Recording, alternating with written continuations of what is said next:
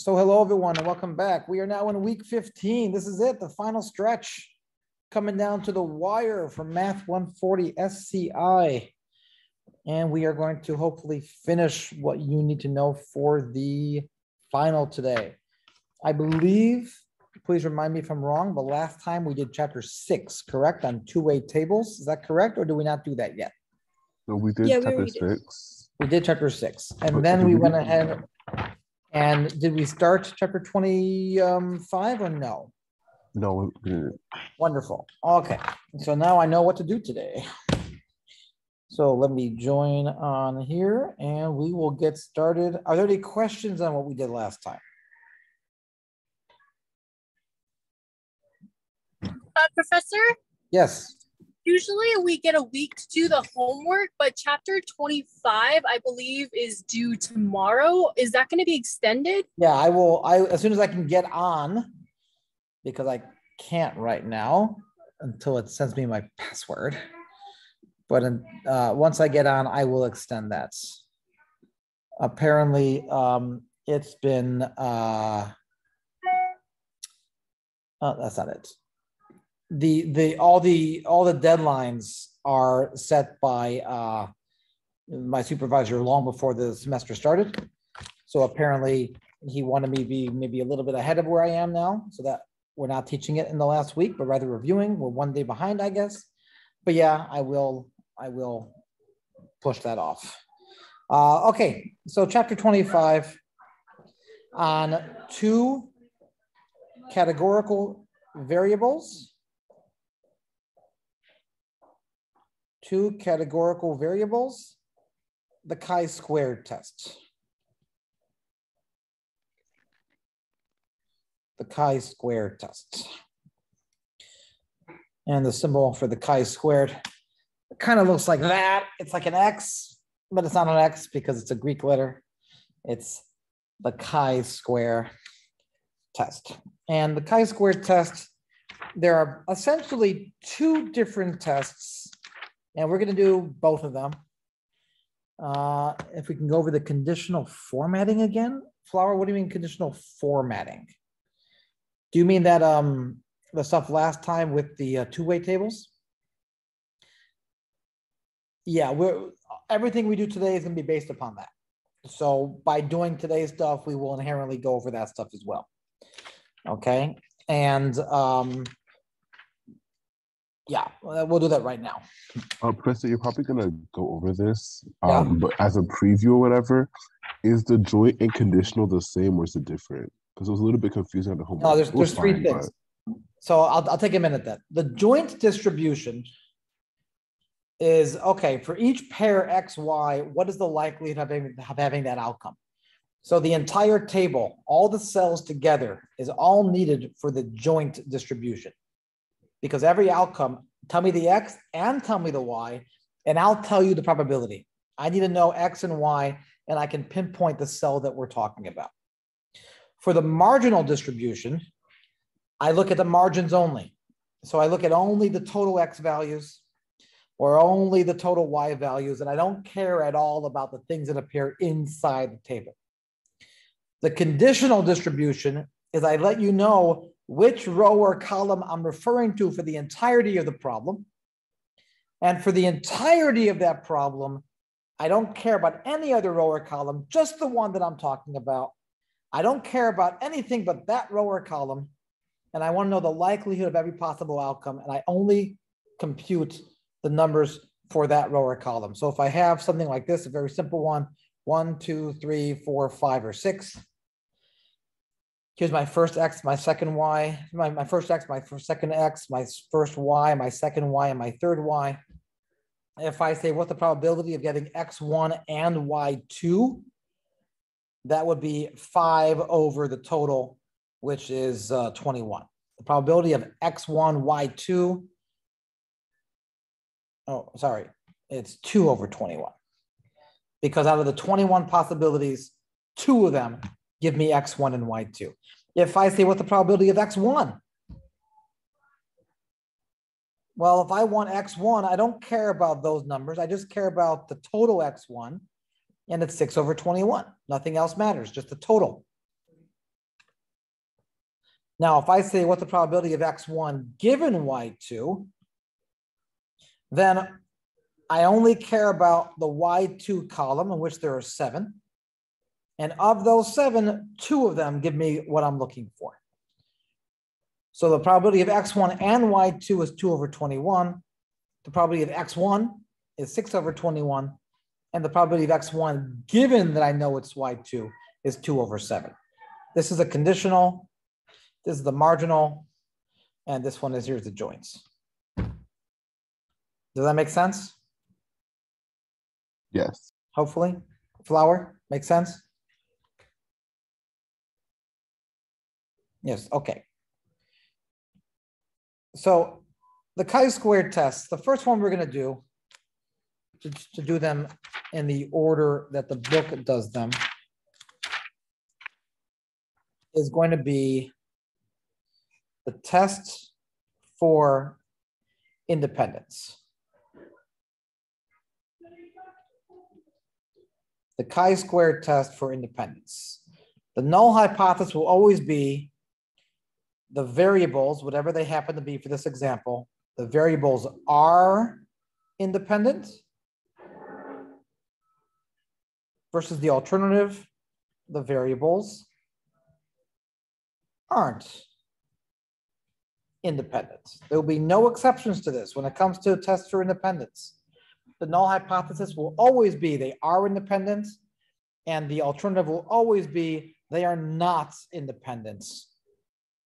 And our goal is going to be to determine, based upon our data, whether we reject or whether we do not reject the null hypothesis, like it's been up until now for all of our other tests. So the easiest way to demonstrate this is with an example where you can see me walk through the process. So I have the following chart. This is on page 561. We'll just use this example. I have the following chart where we have the following data. Conservative, moderate, and liberal are my political ideologies. And a have not, a neither, and a refuse to answer. So American adults by political ideology and whether they consider themselves a have or a have not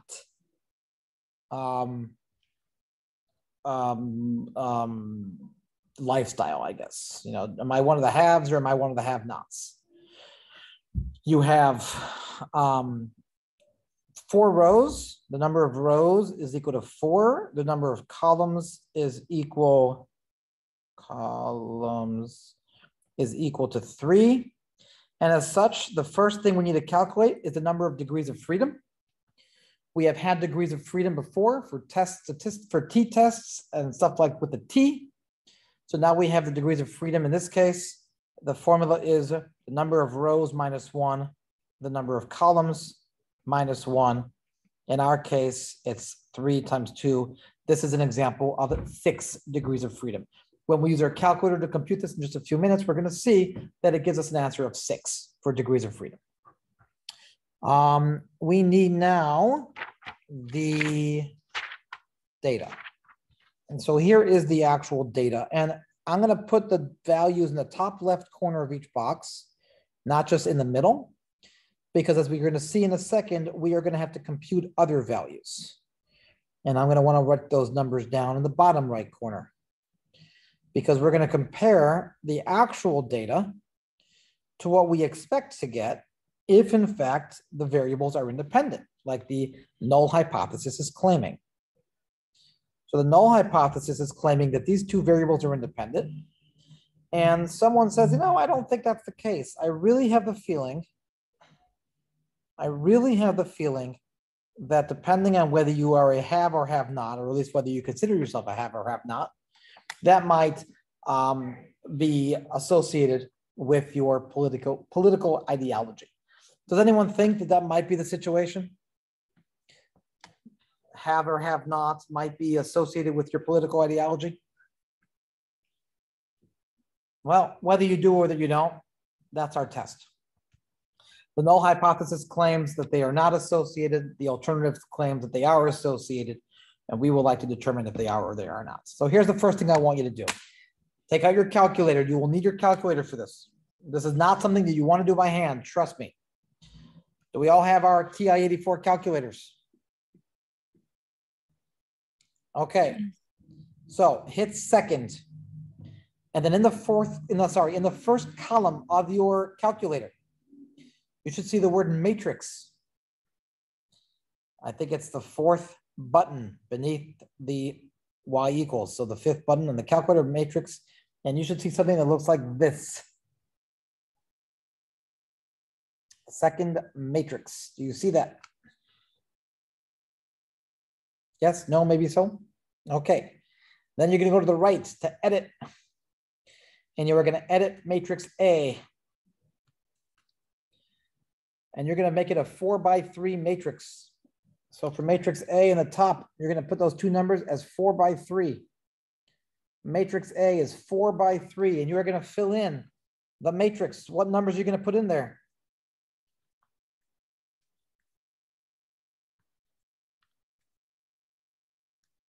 The numbers that are on the.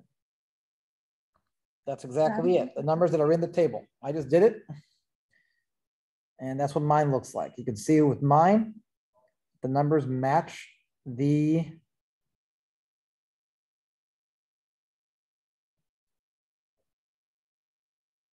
data.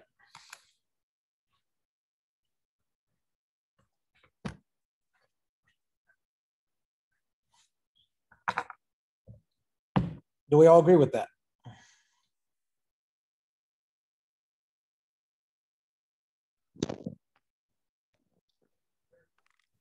Let me know when you're ready to move on. And Professor? Yes. How did you do it again? You went to second matrix and then second matrix, and then I went over to edit because I want to edit my first matrix A. So I clicked edit, and then I clicked enter for matrix A, and I told it to do a 4x3 matrix. Did you press enter when you did A, or how did you? Yeah, I did enter. Yeah, enter when I did A. Okay. And okay. Then I made it a 4x3 matrix, and then I said, hey, let's put in my data. And we did it all individually, the numbers? Everyone you did individually. Okay, thank you. Now, these are the actual observations. But if the data was truly independent, then I would have gotten very specific values for each of the 12 cells. And without going into the details of why these formulas work, I'm just going to tell you what the formula is. So let's compute the expected count for the first cell. Go to the far right of the first cell to the margin. What do you get? What number's in the far right? I wrote it there. Well, 248. No. Not in the date, not in the table, in the margin. 1062. Now go to the far bottom. What's the margin beneath the cell that we're looking at?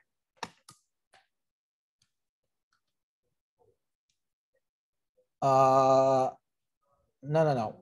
Again, we're looking for this cell right here. The number underneath it is 725, the margin beneath it, and the margin to the right is 1062. Do you agree with that? Mine doesn't show anything underneath. No. This is not in your matrix. This is in on the the iPad. Okay, in my work, you have to the right of the cell that we're looking at is 1062 in the margin, and directly beneath it in the margin is 725. I would like you to multiply those numbers and then divide by the overall total. What do you get when you multiply those two numbers and divide by the overall total?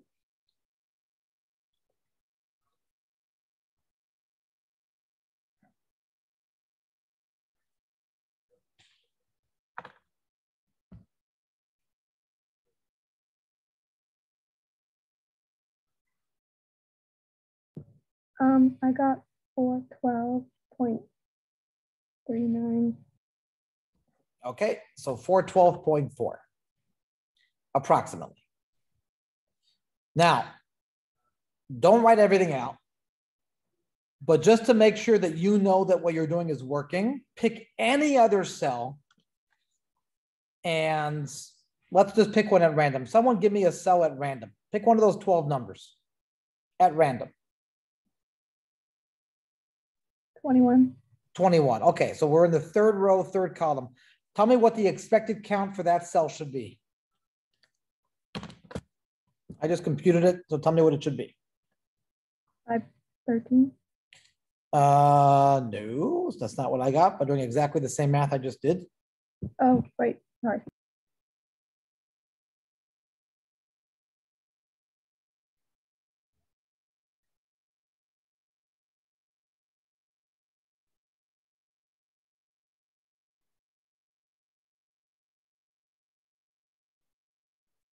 $25.6.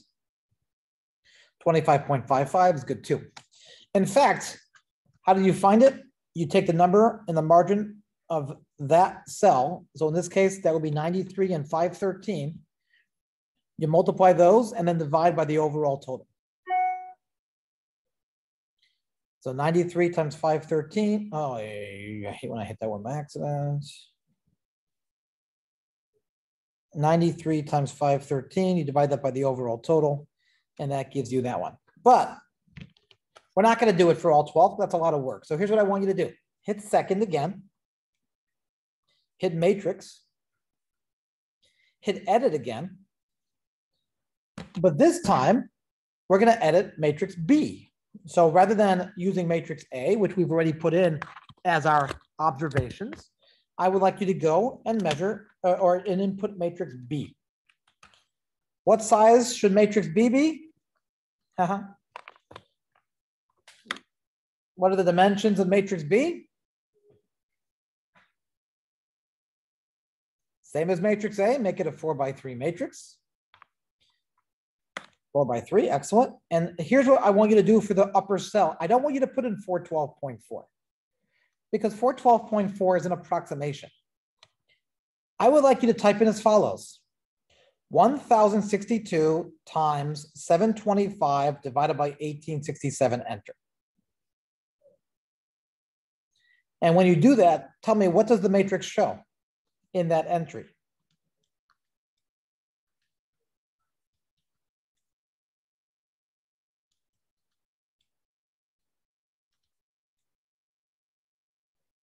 It says 412.4. It gives you the math. It does it. And it doesn't rounds.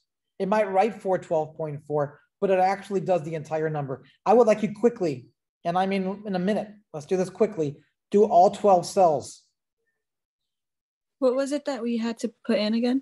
1062 times 725 divided by 1867.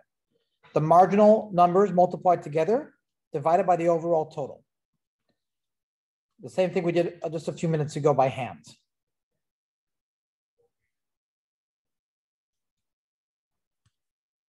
And I would like you to do this for all 12 cells.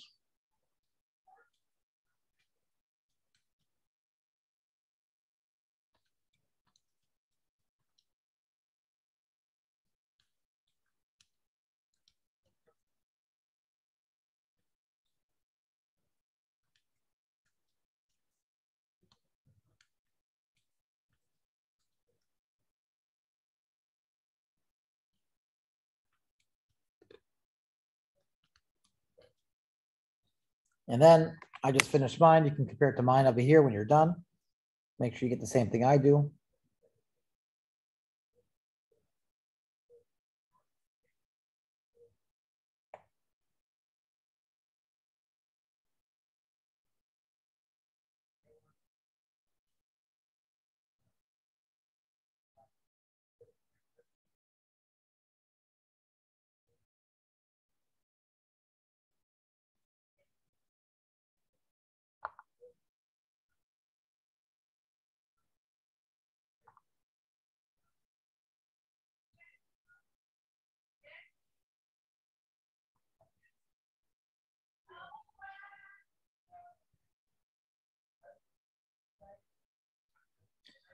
Do you guys get it?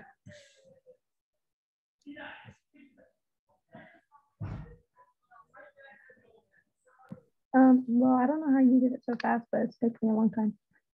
No problem. I will put them into on the screen. The more you do, the faster you get it, manipulations.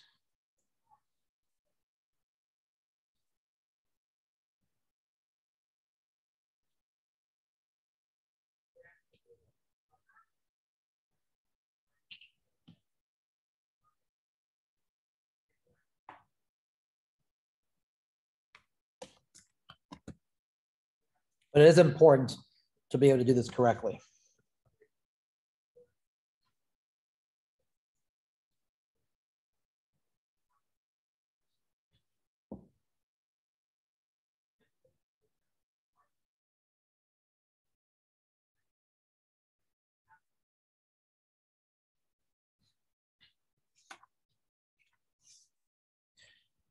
For the second row, second column number, let's see, did I do it wrong? 660 times 628 divided by 1867. Yeah, I'm not sure where that number came from. Ooh. I better check my matrix.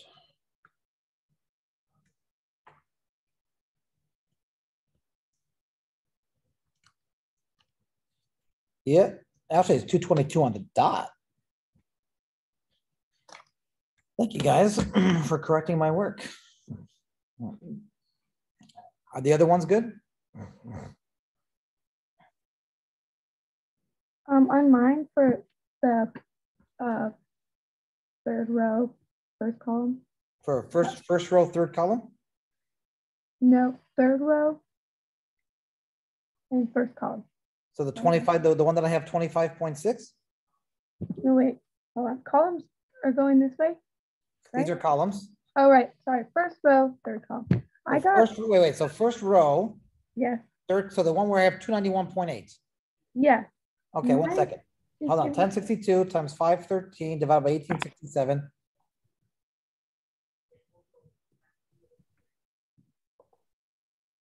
I get 291.8. Mine rounds to 290. Mine's 291.24. Check your math. Just make sure you input it correctly. 17.5, the one next to that, down here. Let me do it again. 52 times 513 divided by 1687. I get 15.8. Your calculator will keep all the decimals. So whatever I put down, those are just approximations. Your calculator has it exact. What you put on the page doesn't really matter because your calculator has the exact values. I just wrote down what I had to that you know whether or not you're in the right ballpark or not. So Leanne, did you fix it? Did you type it in incorrectly? I was continuing the rest before I went back, so let me do it right now. I'm sorry? I was finishing the rest of my column before I went back, so let me do it right now. Okay. I'm gonna write, so while you're finishing it, I'm just gonna write some stuff down.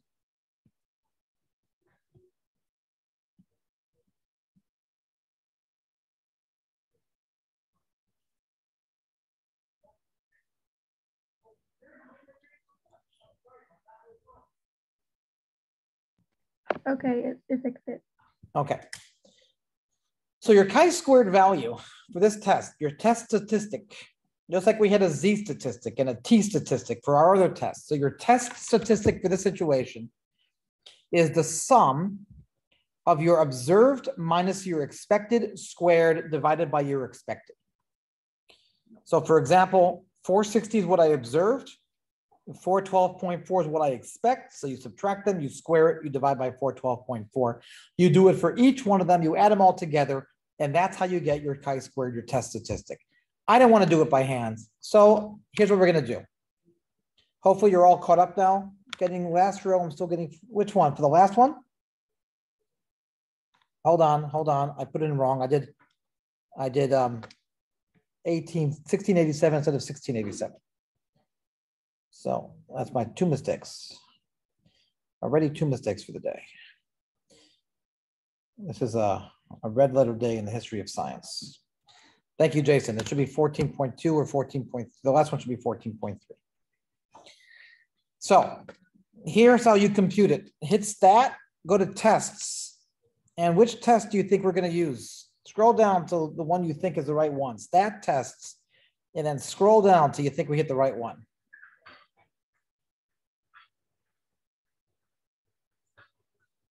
It's the chi-squared. And I want you to calculate. What is our chi-squared? It's not no, chi-squared. So what is our test statistic for this example?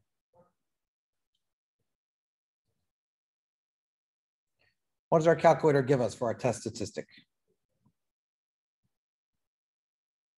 The chi-squared tests. It gives us 3 pieces of information. It gives you the chi-squared, it gives you the p-value, and it gives you the degrees of freedom. So what does it say for the chi-squared?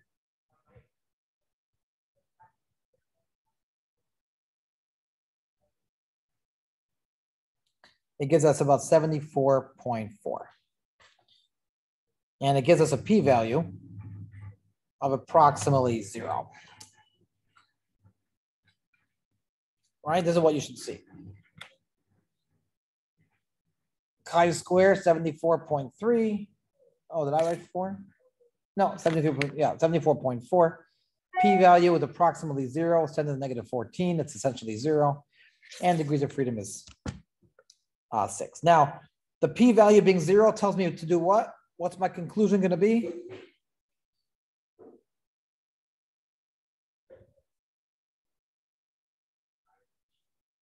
Reject the null hypothesis. We reject the null hypothesis. What do we put for the observed? It should already be there. Observed should be matrix A and expected should be matrix B. You don't have to do anything. It should be A and B automatically. When I did, mine looks like this. It should look like this. Observed is matrix A, expected is matrix B.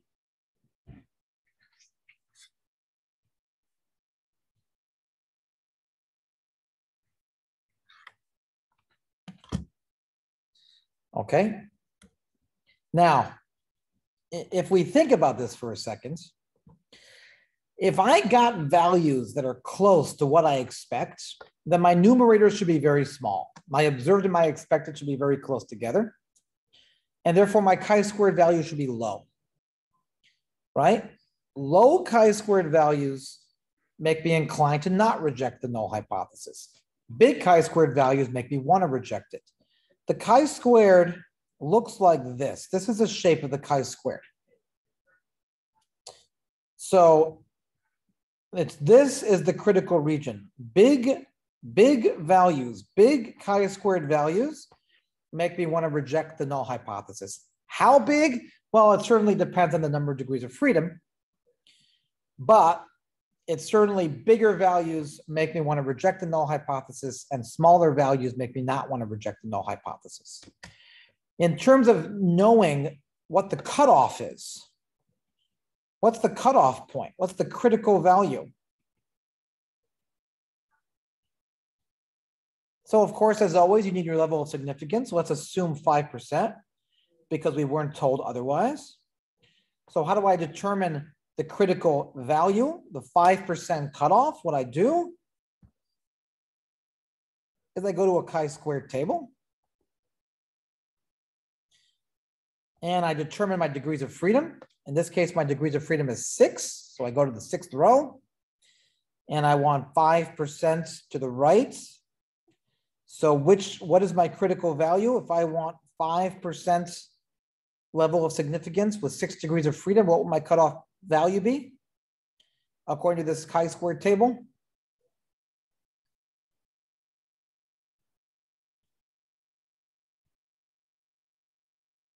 Yeah, 12.6, 12.592. So my critical value is 12.592. And any chi-squared value past that makes me reject the null hypothesis. This is your first basic chi-squared test. It's a test for independence. Can we have that link for that table? Yeah, I just did a Google search for, I'll go back. I'll show you what I did. I put in chi-square table. That was my Google link. And then I went to images and I just picked one at random. So there's nothing special about that one. It's just, I just put in chi-square table.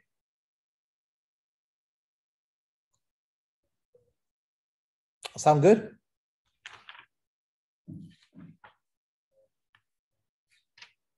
Okay. So now we have the second type of test for chi-squares. And this is the goodness of fit test. The goodness of fit test. If you go to stat and you go to tests, there were actually 2 chi-square tests on your calculator. What was the other chi-square test listed besides just the chi-square test?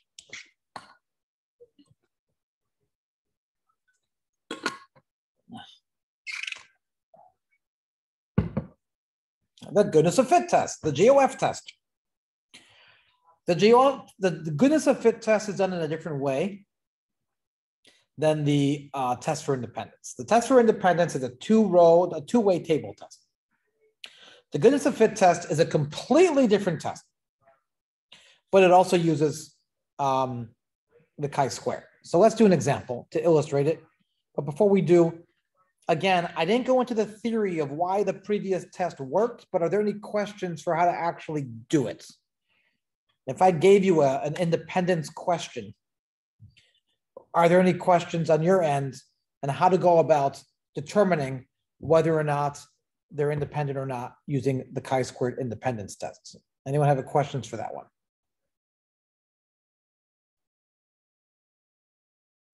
Okay, so now we have the goodness of fit test. So here's an example. We have some data here. The data is there's 7, 1, 2, 3, 4, 5, 6. 7. There are 7 pieces of data. Here are the numbers: 84, 110, 124. Can we repeat it briefly, like a quick overview? Yeah, Luis, give me a second. I'm just going to finish this. 104, 94. 84, 110, 124, 104, 94. 112, 1, 2, 3, 4. Okay, well, I'm stupid because I had 7 all along. Okay, so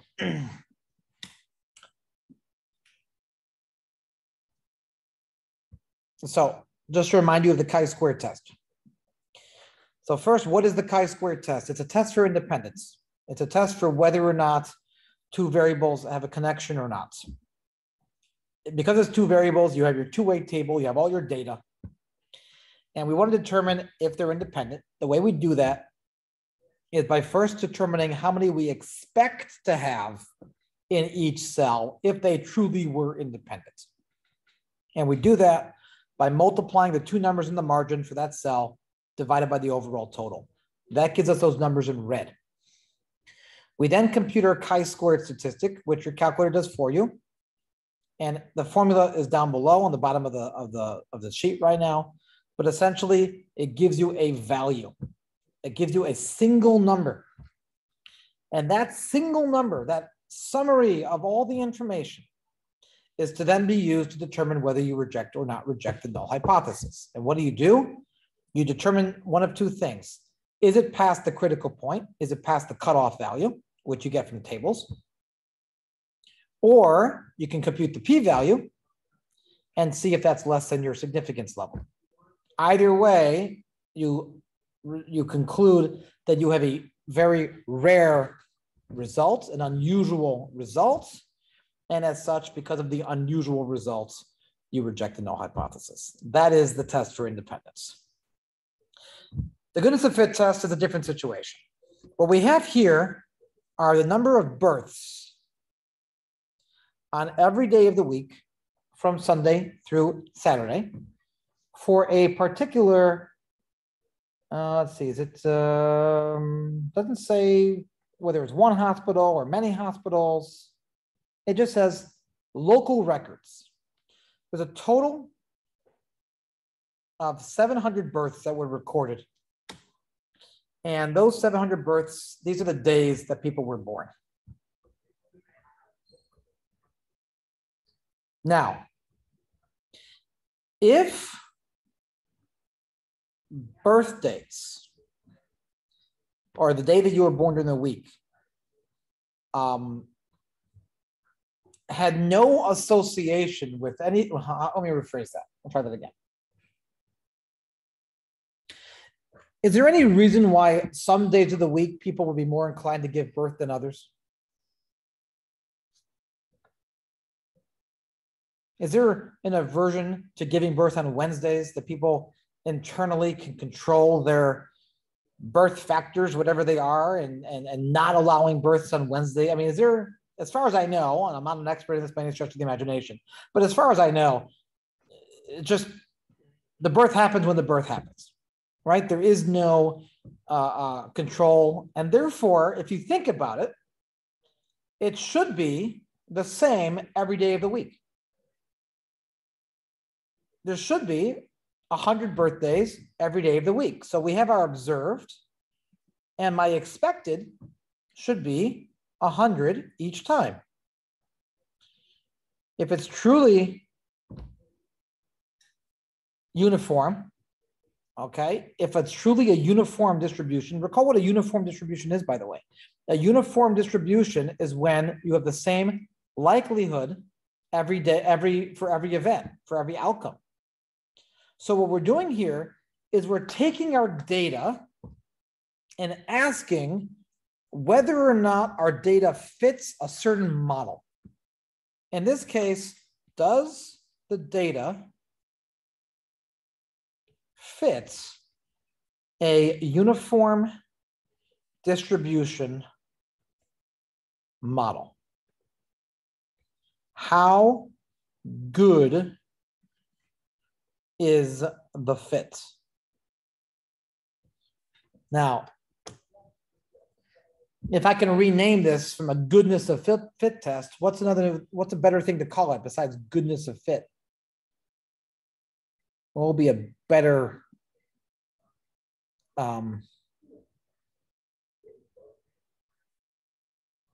better name than goodness of fit? Any grammatically correct speakers here?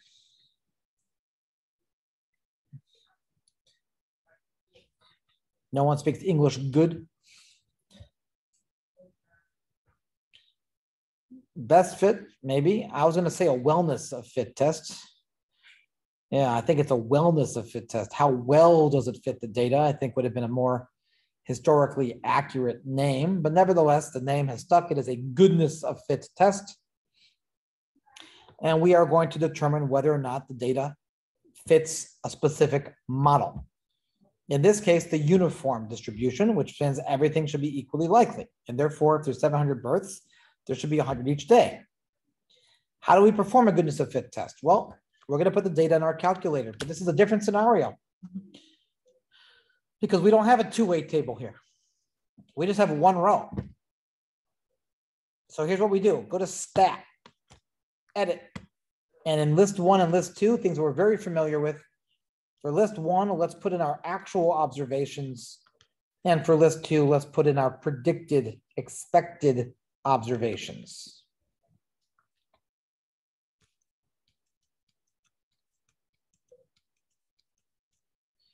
So here's mine.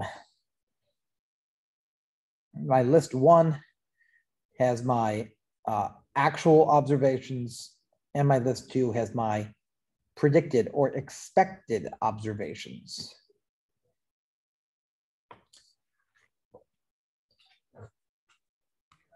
And then go to your chi-square GOF test in your stats. Of course, we need to know how many degrees of freedom there are.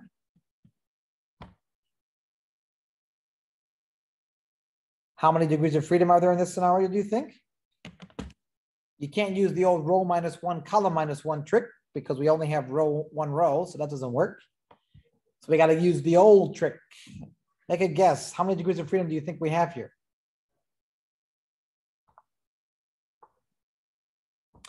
It is 6.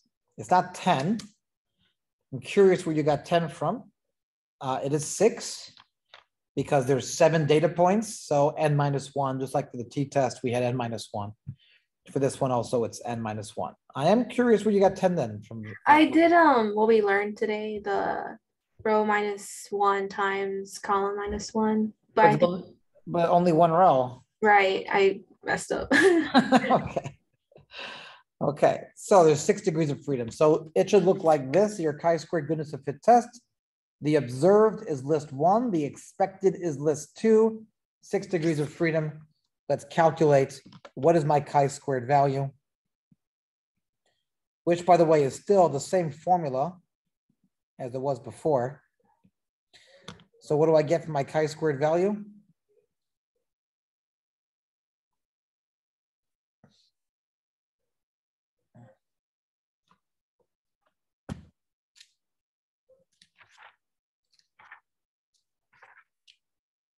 $19.12.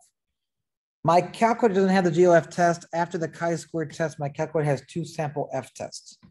Well, Celeste, I don't know what to say. Is it a TI-84? Mine's the same.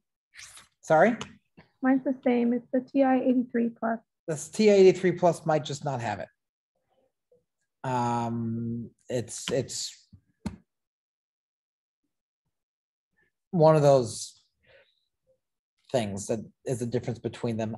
The good news is I don't believe on the final. I don't believe on the final there will be any need to actually use the goodness of fit test on your calculator, as opposed to here are your here's the chi-squared and the p-value. What do you conclude type scenario versus actually you plugging it in. So again, how did I do that? Stats, put in your 2 lists. In stat, your first list should be your observed. Your second list should be your expected, because I believe it's uniform. That's my null hypothesis. By the way, we should put that here. Hypothesis, it fits the model. It fits the model. Null hypothesis, it doesn't fit the model. Stats, edit. Stat and edit. We've been doing this for a long time now.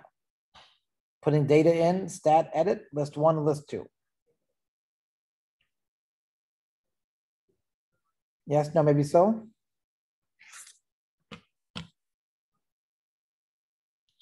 So put in your data.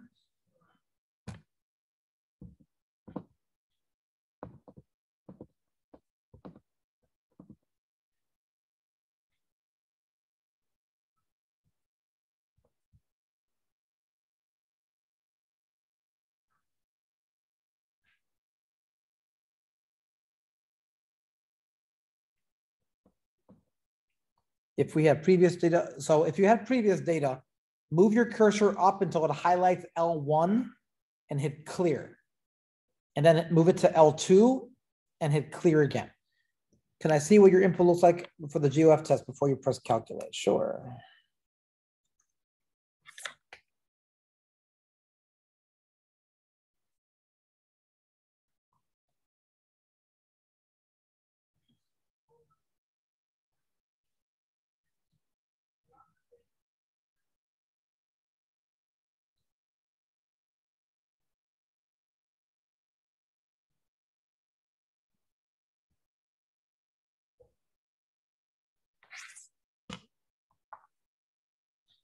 When I press calculate, mine says error. How would it say error? Mismatch. Go back to your stat. Make sure that you have 7 in the first column and 7 in L1 and 7 in L2, so that there's not you didn't miss something.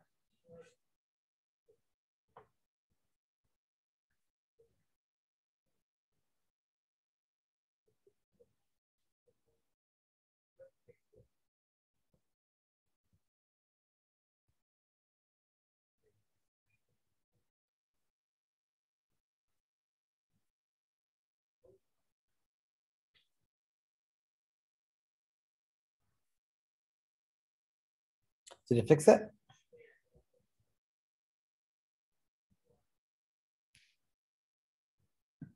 Okay, that was the problem, hey? So where do we go after inputting the numbers? Go to stat, test, and do the chi-squared goodness of fit test.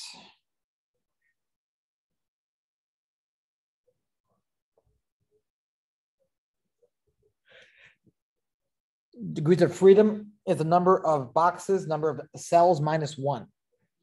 So there are 7 cells there, 1, 2, 3, 4, 5, 6, 7, 7 days of the week, 7 cells, you remove 1, so there's 6 degrees of freedom.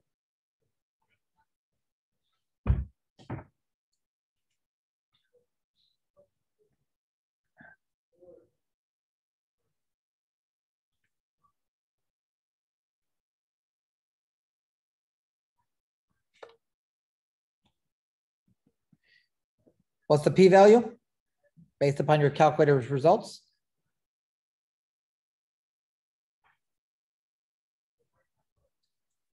.00396 or 397 actually, if I want to be more precise. Doesn't change, my conclusion. And what is my conclusion, by the way?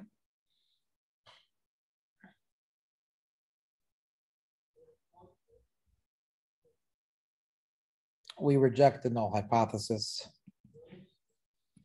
Apparently, the data does not fit the model that it should be the same every day of the week. In fact, are there any days that are significantly different than the other days? Are there any days that are like, wow, these days just don't go with the rest?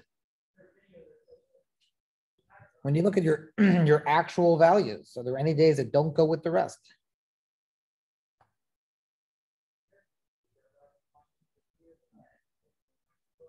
Saturday and like Tuesday. Well, Tuesday's a little high, not too high. Saturday's a little low. Saturday is a lot lower. And Sunday's a little low. It seems like, I mean, we can actually calculate the average.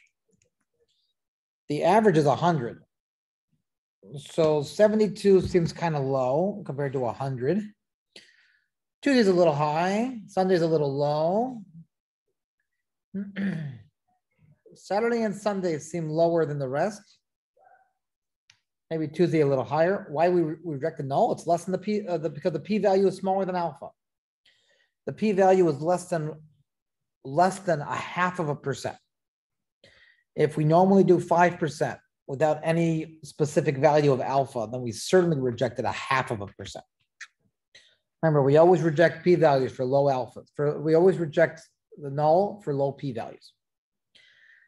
So can anyone give me a reason why you think, there's not a statistical reason, but just like living life reason, why you might think that Saturdays and Sundays have fewer births than the rest of the week?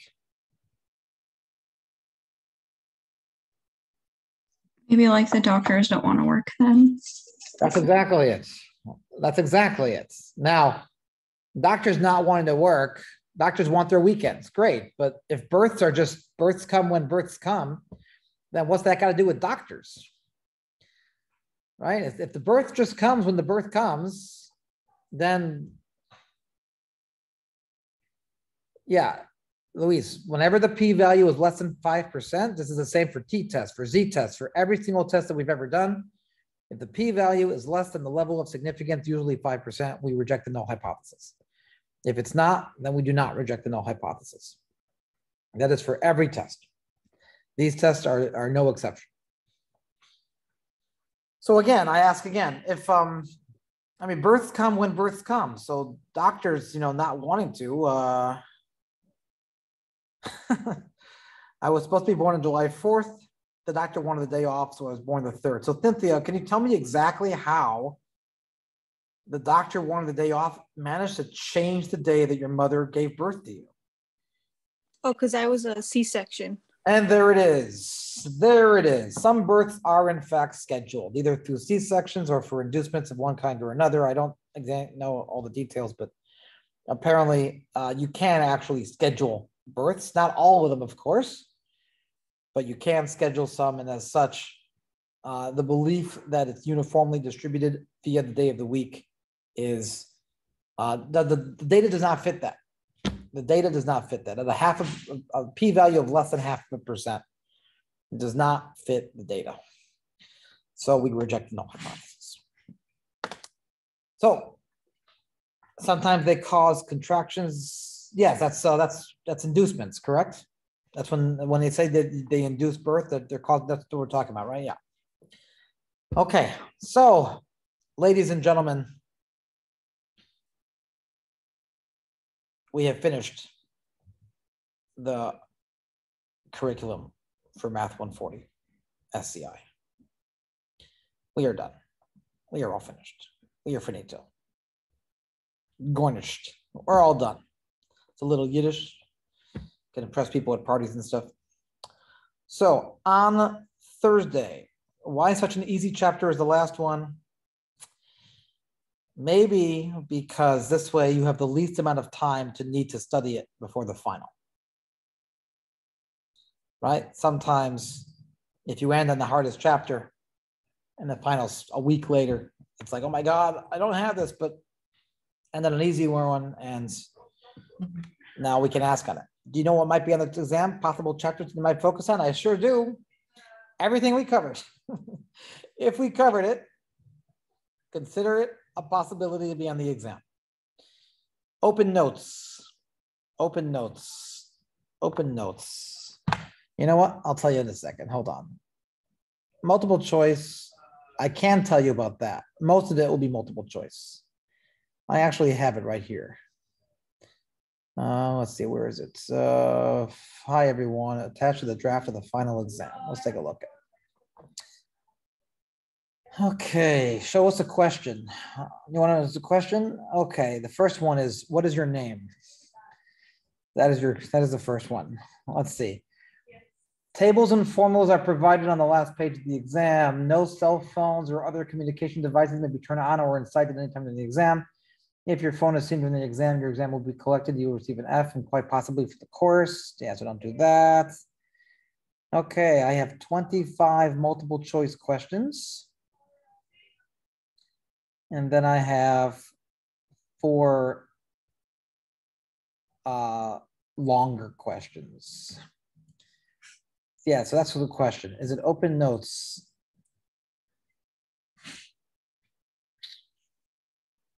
I gotta ask him. I'm gonna ask him right now.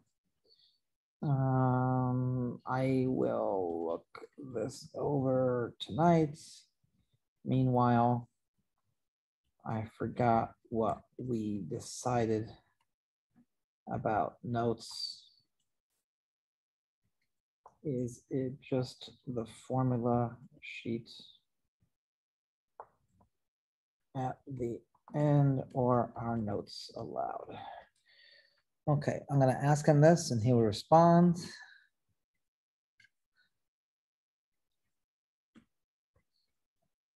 Thank you in advance. Okay. Okay, I just asked him. Total 29 questions. Yes, total 29 questions. It is 25 multiple choice, 125 points total, 5 points each, and 75 points. I believe it is Scantron, by the way. Let me see, always for the multiple choice part. Do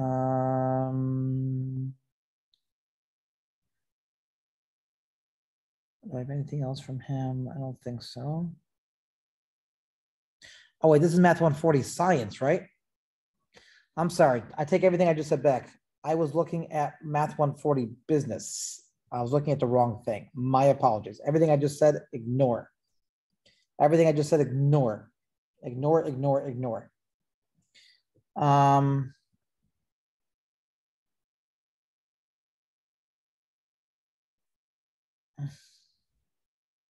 So take it back, everything I just said. I'm looking for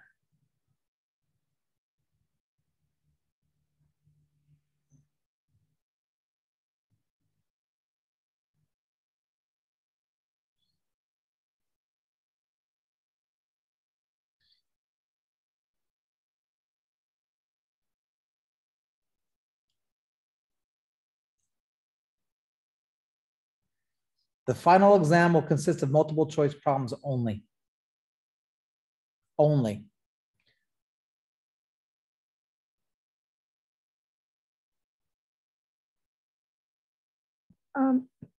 And do we still have the long questions at the end? No, multiple choice only. So how many would that be? Like how many questions? That I don't have here. Um,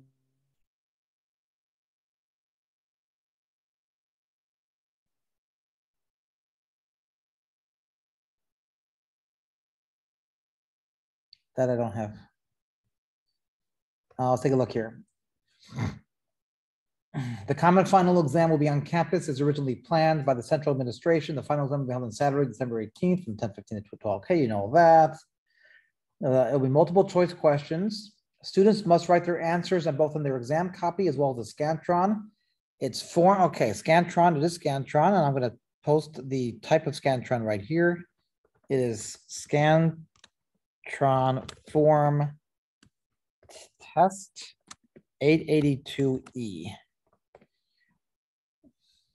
The department will not provide Scantrons or pencils, so students must bring theirs owns. Okay, well, okay.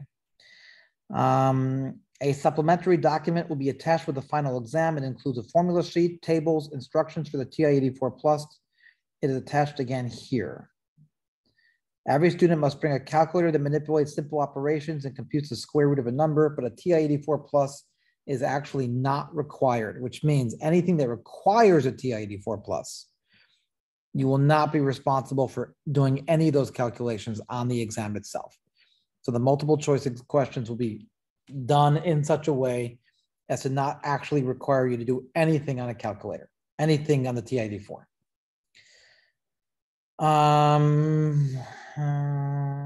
Going to the final exam. Every student must bring his ID. 2 different versions to stop cheating.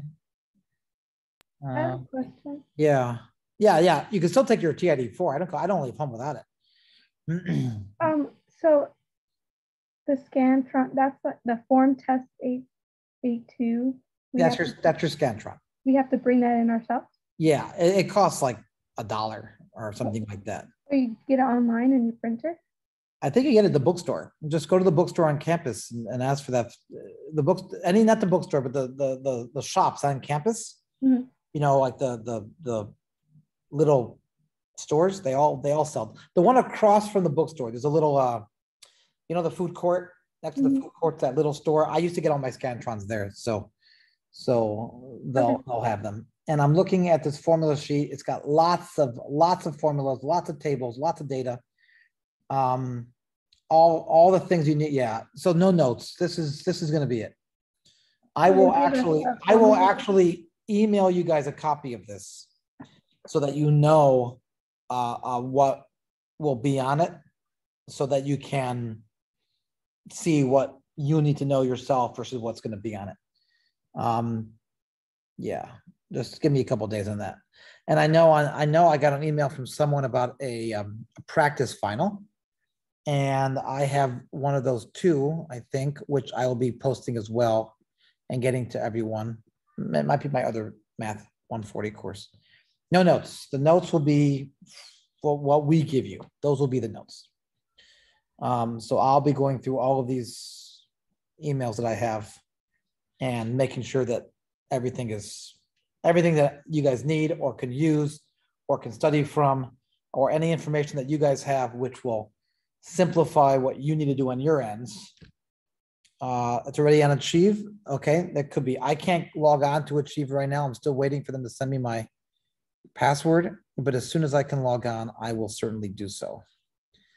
I just don't know. I don't know how to. I'll figure it out. Yeah, other than that, Thursday will be a review day. Now, I can't review the entire course in one day. So you come in on Thursday and you say, can you go over this topic? I don't understand this topic. Can you answer this question? Can you explain this? And I'll be more than happy to answer all your questions, but I'm just not going to say, okay, on day one, we started here and just review everything. it's 15 weeks of material in a day, so it's not gonna happen. Is attendance required on Thursday? Yes. My first instinct is to say no, it's only a review day, but then no one's gonna come even if you need the review. So if I give you the out, you're gonna take it. So yes, Thursday is a day as well. I didn't take attendance because I can't get on Canvas. Let me check one more time now, see if maybe they updated it and fixed it.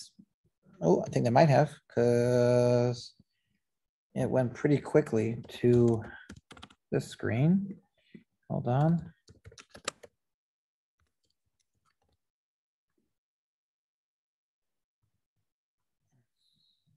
Yep, I'm back on Canvas, so let's do attendance right now. This is Professor, I have a question. Yeah, Someone keeps asking in the chat, will our grades be updated like before the exam so we can see what our grade is? And then when probably, because that way I can grade your exam and then input your scores immediately. It all depends on whether I have time to collate them. So I'm not promising, but I would say probably. Adriana. Here. Joseph Ailman. Here. Christopher. Here. PCval. Here. Idan. No, Idan. Michael Arrington's here. Airily. No, Airily. Andy. No, Andy. Mariah's here. Tanya. Here. Hannah's here. Monica. Here. Flowers here. Annette's here. Alondra. No, Alondra. Roberto.